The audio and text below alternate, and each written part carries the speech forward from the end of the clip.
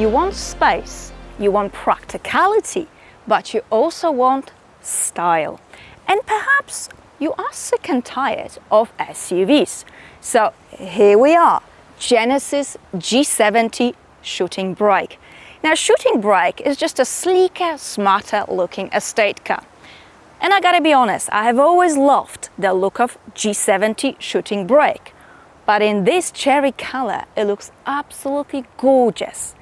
And it turns heads wherever I go. So, shall we hop into this glossy, juicy cherry and see what it is made of? 1, 2, 3.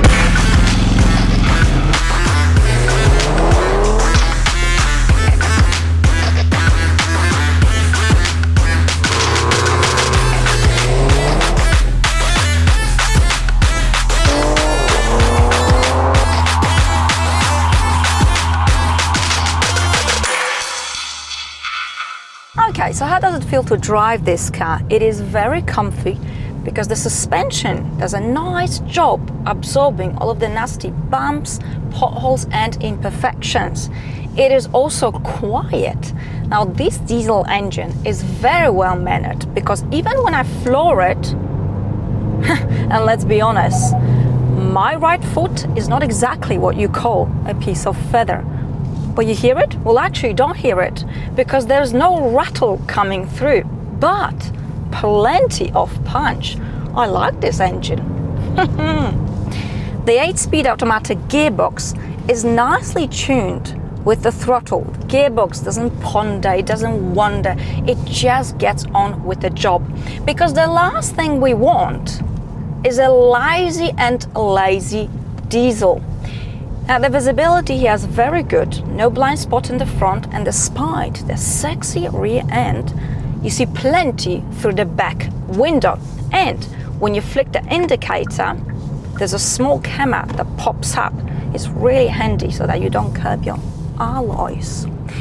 It always amazes me when SUV lovers tell me, oh no, there's no better car for visibility than an SUV. Really?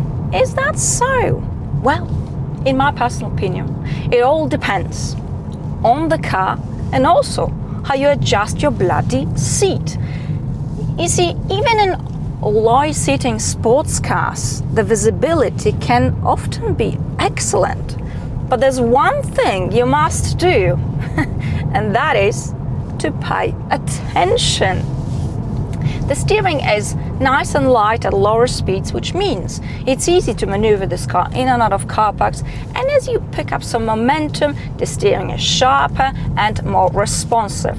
Now, this is such a beautiful long-distance cruiser, although at higher speeds there's a little bit of tiness, but overall the ride is very peachy and it is cheap as chips to run. So on a long-distance journey I was averaging about 6 liters. This combined with a bit of B-roads, congested town, and I'm still below 8 liters. Now, if this is not an excellent result, I don't know what is.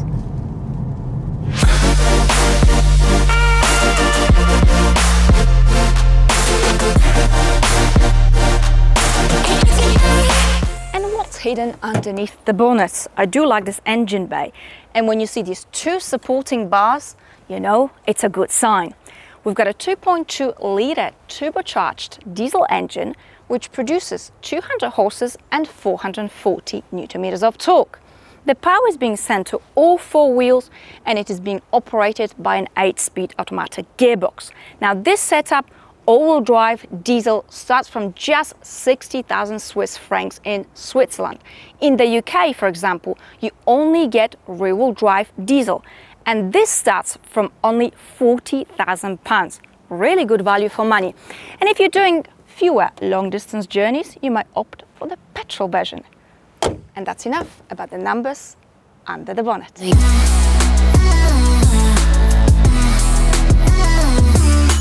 And onto the boot space. Electronically operated tailgates.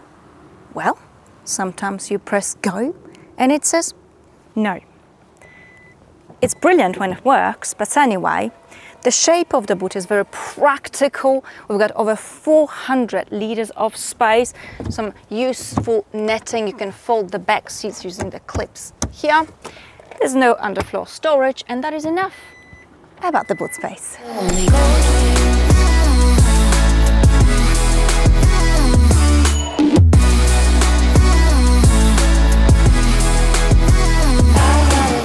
Being a backseat passenger here is not bad at all.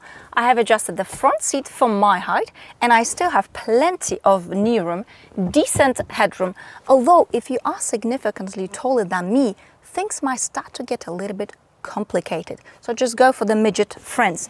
Middle seat, well, what can I say? I'd say don't bother. But I'll show you a very neat feature. With the buttons here, you can actually adjust the front seat. You can push it forwards, you could push it backwards, and you can even recline it. This comes in very, very handy. Otherwise, you get this beautiful kilted seat design that you get in the front. And well done, Genesis.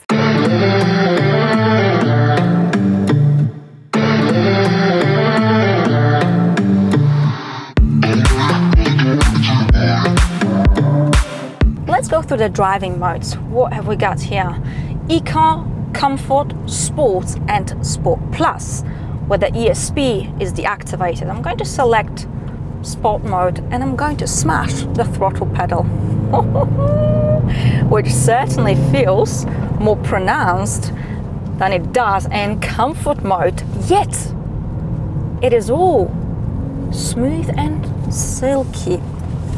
The steering has got more weight added to it. It feels sharp, it feels responsive.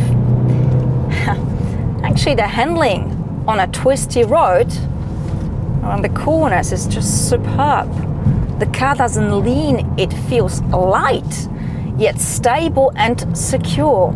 It is actually a perfect blend between fun and comfort, which is not that easy to achieve in a station wagon. So well done, Genesis. Nice job. Actually, I really like it. It's just the car is, for some strange reason, it feels engaging.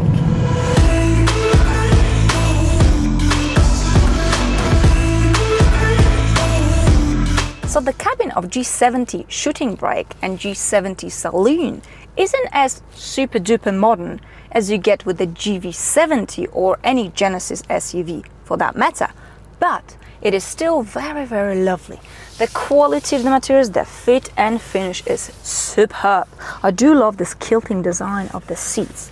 This is all Alcantara, by the way, beautifully lined, and it just feels delightful under the palm of your hands. But let's jump into practicality briefly. Large bowl of water it is. Can you fit that in the door bin? No, you can't. Nothing bulky will go without a fight, but you can pop that bottle in here. Very good. There's plenty of storage space, USB port. Now the pocket down here is lined with Alcantara-ish material. I like that. And the same goes for the glove box. This is sort of velvety lining. Genesis has done very well. Nice steering wheel, paddle shifters, red stitching, clean and simple design. When it comes to a digital driver's display, this is exactly what you need. Don't make your life complicated. The same goes for the shortcut buttons down here. Very good. I like the gear lever. Down here you've got shortcut buttons for your driving mode, your camera, automatic start and stop button, deactivation. But anyway, let's move on to this infotainment system. By the way, this is the only thing that's been nicked from Hyundai, but it's a good thing, so I don't see a reason why you shouldn't do that. The system itself is easy, straightforward, very intuitive. If you don't like it, just plug in your Apple CarPlay or your Android. Let's have a quick look at the graphics. These are crisp, crystal clear. The system itself is just so easy to navigate through and quick to respond to the touch of your finger.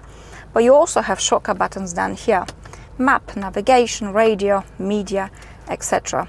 To make your life easier, you also have physical knobs for volume control, tracks, also physical knobs for climate control, seat heating, seat cooling. This is all physical buttoning. makes your life much simpler. So if you like this sort of a little bit more traditional way of operating your car, this might just be the car for you.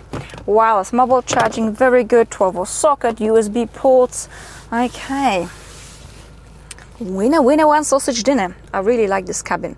Though I probably, the red makes things a bit more cheerful, but I would still go for something a bit lighter. What color would you go for? Let me know in the comments below.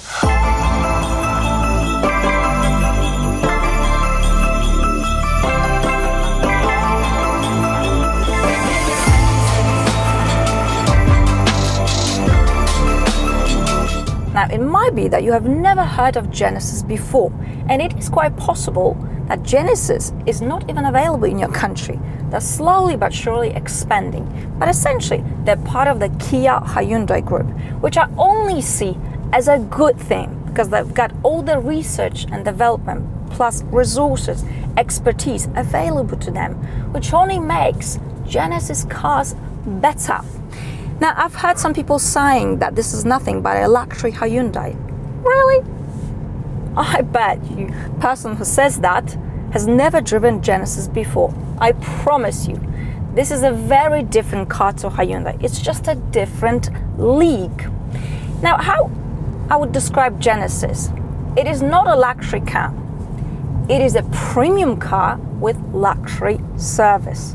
Depending on the country, but for example in Switzerland, what you get with Genesis is free servicing for 5 years, and when your car is due for servicing, they'll come and collect it from your home, work, wherever. They'll give you a courtesy car, smart selling, and then once they're finished with servicing, they'll drop it off. Now, all of a sudden, the likes of Audi, BMW, starts to look a lot less appealing, doesn't it? And by the way, small disclaimer, I am not being paid to say that. I'm Anna on roads, I can say whatever I want. Do I like Genesis? G70 Shooting Brake. To tell you the truth, I wasn't that excited about driving this car, but now I've driven it for several weeks through Switzerland, France, Monaco, Italy. I absolutely love it. And I tell you what, everybody is looking at me. Everybody. Why? Because this car in this color looks gorgeous, elegant, and very unique. I wonder, what do you think of Genesis as a brand and this particular car? Let me know in the comments below. Thank you very much for watching, and I'll see you very, very soon. Bye!